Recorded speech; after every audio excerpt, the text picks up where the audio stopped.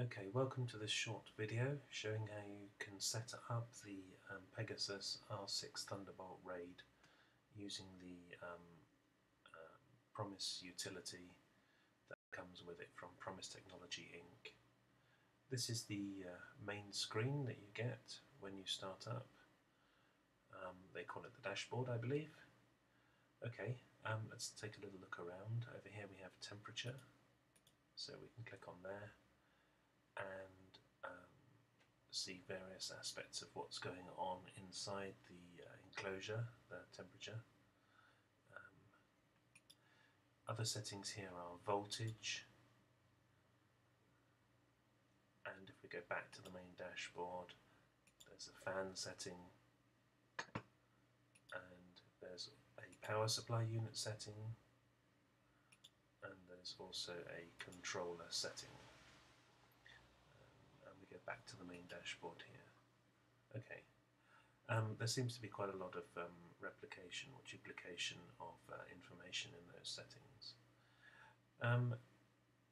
Over here is the event information. This is like a log of what's been going on, and it's all time stamped, so you can see what I've been doing recently. And this is the overview. This is a representation of the system. Over here you can see there are 6 physical drives in the system. They are each 1 terabyte, and there are 6 in there because it's a Pegasus R6. The total system here is unconfigured, it's blank. That's not how it ships, I just blanked it so I could show you how to set some things up. It ships as a RAID 5, by the way.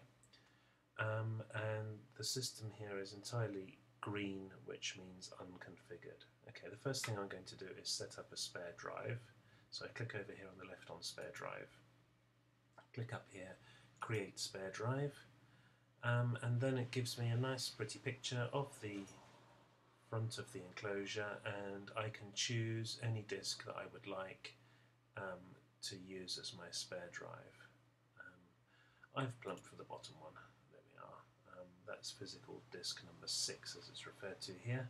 I click submit, and I click finish, and I now have 1 terabyte of spare drive. Let's go back to the dashboard. You can see over here on the pie chart, the blue corresponds to my 1 terabyte drive, which is 1/6 of the total, which is now configured, and the remaining 5 drives are unconfigured and unusable at the moment.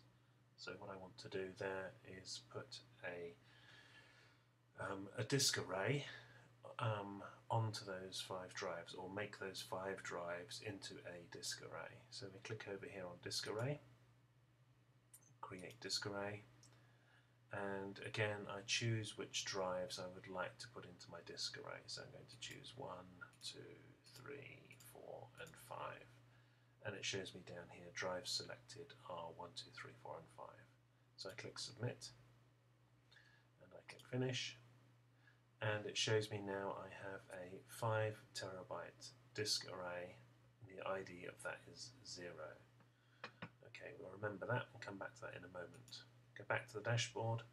Now you can see my system is fully configured with 1 terabyte of spare drive and a 5 terabyte disk array over the remaining 5 disks. Okay, the next thing I want to do is put a logical drive on that physical disk array. A logical drive, when I create that, then I can set up the RAID settings, and it will be formatted and presented to Mac OS X as a normal drive that we can start making some use of. So the next thing to do is create a logical drive. Okay, it tells me there aren't any, which is good. Let's create one, and it's telling me, or asking me rather, where I would like to create the logical drive. I need to create it on a physical drive on a disk array, and I have a 5 terabyte disk array that I just set up in the previous step, and its ID is disk array 0. Okay, so obviously we want to create a logical drive on the disk array we just created. So I can click next. Okay, now I can set the RAID level, having 5 drives, I'm allowed to use RAID 0, RAID 1E, RAID 5 or RAID 6. The options that are available depend on how many drives there are in your array. Some need even numbers of disks, for example. So I've chosen RAID 5. The next thing down is the capacity. It shows me there's 4 terabytes of usable capacity. That's because it's a RAID 5. Basically, one of the disks is being used for parity and the other 4 are used for data. So as there were 5 disks in there and it's a RAID 5, I'm going to get 4 terabytes of usable capacity. You can set the stripe, sector size, read policy and the write policy here. I don't choose to make them any different from the default, so I'm just going to go with a single RAID 5. So I click add, it comes up over here, and I click submit. At this point all the lights on the first 5 drives on the unit start flashing, and it tells me the logical drive was created successfully.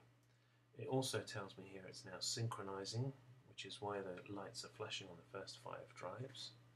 Let's go back to the dashboard. Let's look here at background activities.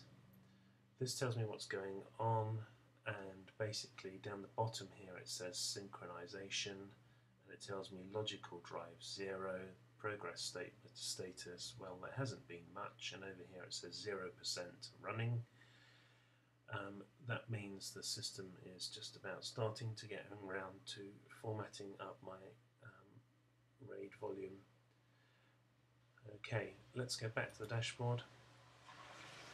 The good news is that you don't have to do anything else now. The system will sit there and synchronize itself and put a file system on itself, and when it's finished it will all be presented and it will pop up in your disk utility on the Mac, and it will be mounted and away you go.